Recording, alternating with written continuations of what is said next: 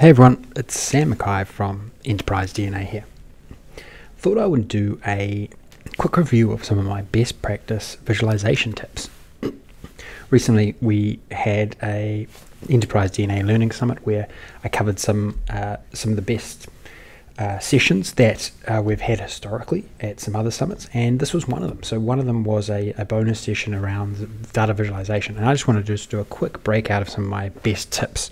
Obviously I went into more detail during this particular session, but here are some of the quick tips that I think will improve basically anyone's report if they're wanting to create something that's very visually appealing. Now, the first one is, we're looking at this particular report page here, and the key technique, this is probably sort of my number one that I would have a think about, is think in grids, okay? So remind yourself of this when you're creating reports, because it really helps in terms of setting things out on a page. And the same concepts actually come from PowerPoint design and design of applications, and they are very relevant to Power BI reports. So thinking in grids is a really good way to get started around where to place things on a page. Now, it's not obvious where the grid is, but you can, once I sort of draw it out, you can see, okay, well, yes, that makes sense. There's a grid there that has some elements within it. So, for instance, I have a grid that sort of goes along here. I have a grid that sort of comes down on the right-hand side here, and you could even break it up because there's different parts to this particular grid. So there's grids within grids. Then we have another grid which sort of is a rectangle around here, and then we have another grid which works along the bottom here. And I find with all of my designs that you can see on the Enterprise DNA Showcase page that putting something in a grid just makes information more easily readable. It makes it stand out a lot better. So big thing too, and the grids can be anything. I mean, there's so much flexibility in where you place your grids, but it's always good to start with that in mind and place things in certain areas within your report or within certain grids within your report. One of my second key things that I like to always cover or always showcase is making the most important information stand out, or the key information stand out. Now, how I've done this in this particular report page is, if we let's look down here first. So what I've done is I've said, okay, well, obviously, this is pretty generic demo data set, but I've got some sales, I've got some profits, I've got some margins information. So all of this is the key stuff that you want someone to be able to look at immediately and say, okay, well, here are our top line numbers. And then also when they place additional filters on the report, like I'm doing right now, those key pieces of information update. And the more that you drill down into a specific calculation or result, those numbers will quickly update and people can see the high level numbers. So you've got to make those stand out.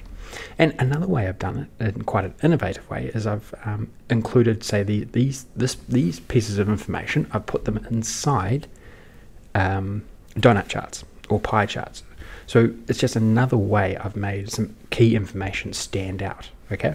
Usually these comes with, it doesn't have to be numbers, but in this case, I've made numbers because those are particular things that draw users' eyes or consumers' eyes into particular results, and I've just utilized them in slightly different ways in the same report page.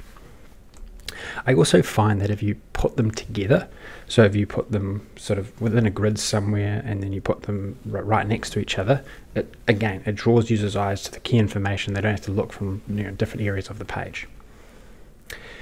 Another interesting thing to think about is colors, right? So if you've followed a lot of my work and download some of my the resources made available through Enterprise DNA, which you can at the Enterprise DNA website, colors are incredibly important, I feel.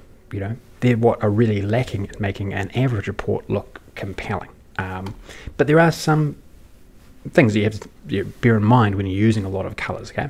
Or you're using bright, different colors or nice color palettes. One of the key ones is don't actually use too many colors. Try and limit yourself to the main colors in that color palette. And so if we have a look here, I'll show you my color palette in this particular report. So we have a look here. You'll be interested to know that I actually use in this entire report, the top row, the top layer in this palette. So the main colors, I don't use any of the sub colors really at all, I don't believe. Maybe I've used one or two on some other page in this report, but I only use the top layer because if you have too many varying colors, it to me it's just unnecessary, and it really can take away from the key information you're trying to make like really stand out, and it just honestly doesn't look good once you just have like this whole range of different colors and shades etc. on a report page. So the key is to and it's also a good way of keeping things simple on your report, right? If you feel like you have to use lots of colors, like what you ultimately find is that you've just got too much information on your page, and that the consumer is just going to feel exactly the same way. They're going to read it and not really take in information that you are really trying to showcase, or the most important things that you're trying to showcase in your report. So that's my third and I guess last best practice. But I also want to show, I also want you to use your imagination in trying to showcase things. Now I want to draw you just to the bottom here. Now what I decided to do is, I've got obviously my date filter up here on the left hand side, but what I wanted to allow a user to do, to be able to easily recognize what context is on these particular results, is I also actually put some calculated dates here based on the selection. So what I can do is I can actually change the selection up here, but when the user or the consumer draws their eyes down here, you want to have a representation, and this is just something a little bit more innovative, around what dates are actually showing, or what dates these results are between. And so you don't just have to rely on, say, standard slices or filters or anything like that. You can actually calculate these particular results, and these are just very simple calculations that I've added, some additional color that I've added to the report that allows the consumer to more easily understand what is actually going on. And so I just have a pretty simple measure here that is just going and collecting the month and year based on or the min or the max month and year based on whatever selection is here. And another thing I've done is as I mentioned just earlier, is I created these percentage charts with the actual key percentage. So you see here, sales of top 20%. Where does the bulk of the sales come from?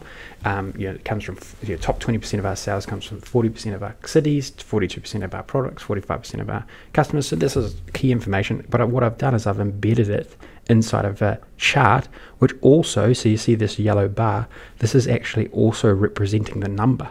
Okay, so this is a custom calculation which I've put into this particular donut chart, which adjusts based on whatever percentage we want to show there. Another innovative way to showcase key information. So that's just another thing to bear in mind. Use your imagination in terms of really making that important stuff pop out.